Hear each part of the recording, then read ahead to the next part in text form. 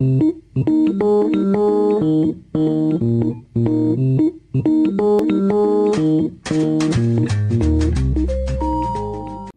ahora vamos a repasar la siguiente página. Página 71.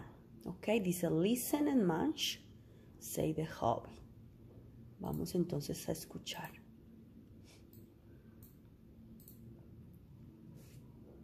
Student's Book. Page 71. 3. Listen and match. Say the hobby. 1.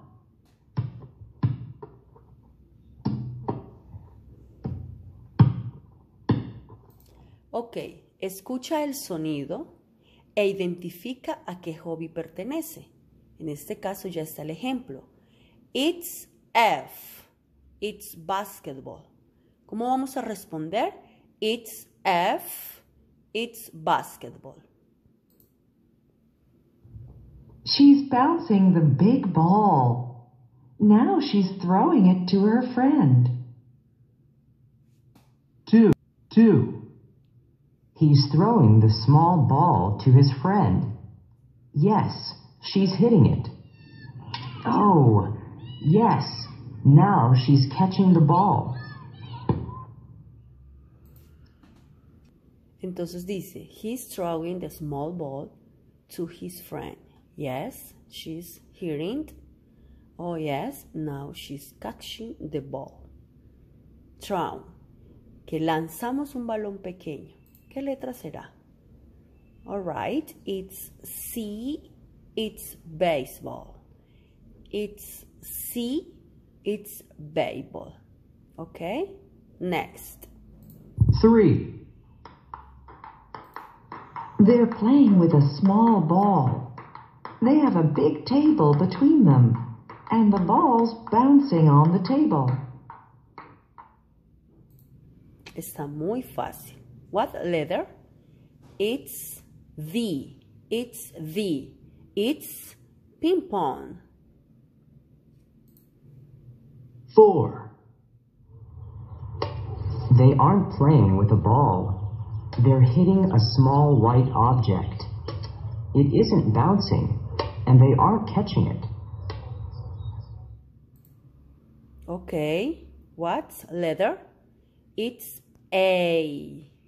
A. It's badminton. 5. She's running and kicking the ball. The ball isn't bouncing, and they aren't catching it. What? 6. What letter? What letter is? It's E. It's playing soccer too. All right? Now. 6. They're running with a small ball. He's hitting it with a long stick. What letter? Yes, it's B. It's field hockey.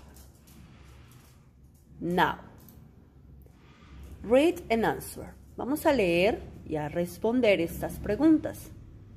Now, these children are playing soccer. This sport has two names, soccer and football.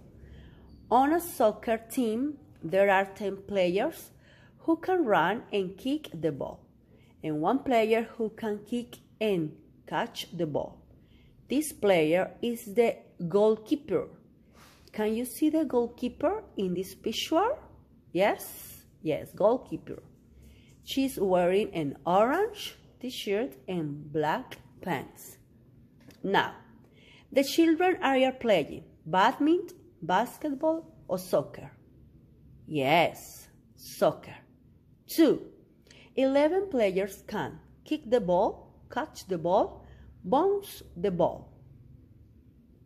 Yes, kick the ball.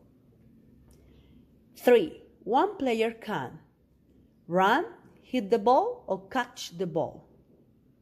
1 player can run, hit the ball, or catch the ball. Yes, letter C, catch the ball. Ok, ahora vamos entonces a la página de workbook. Aquí, write the words. Vamos a desarrollar este crucigramas. Mira que hay down, hacia abajo, y otros across, que es de forma horizontal.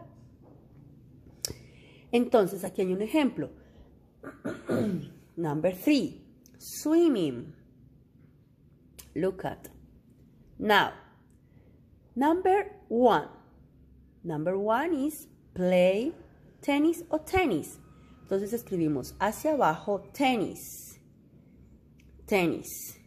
Recuerda que tenis es con double N, ¿ok? Now, 2, badminton. Hacia abajo. Entonces hacia abajo escribimos badminton. Badminton. En cada cuadrito va una letra, ¿de acuerdo? Number 4, hacia abajo. Reading. Number 4, reading. Reading. Number 5, hacia abajo. Field hockey. Field hockey. Number 6, hacia abajo. Ping pong. Ping pong. Number 7, hacia abajo, guitar, guitar. Now, number 2, de forma horizontal, basketball, basketball. 6, de forma horizontal, painting, painting. 8, de forma horizontal, aquí, piano, piano. 9, fishing, fishing. 10, soccer, soccer. ¿Ok? Si no recuerdas cómo se escribe cada una de las palabras, puedes buscarlas en el vocabulario o dentro del libro también está. ¿Ok? Ahora, complete the sentences. Aquí dice 3. Number 3, they're swimming, they're swimming. Recuerda los pronombres que hemos trabajado, they, she, he y they. They, que sería ellos están, ella está, él está. There o she is.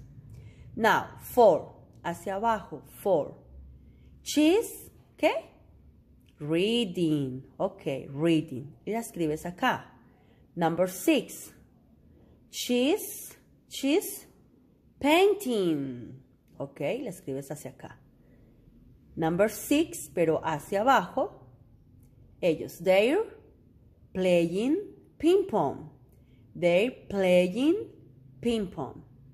Number 9, he's fishing. Aquí escribimos fishing.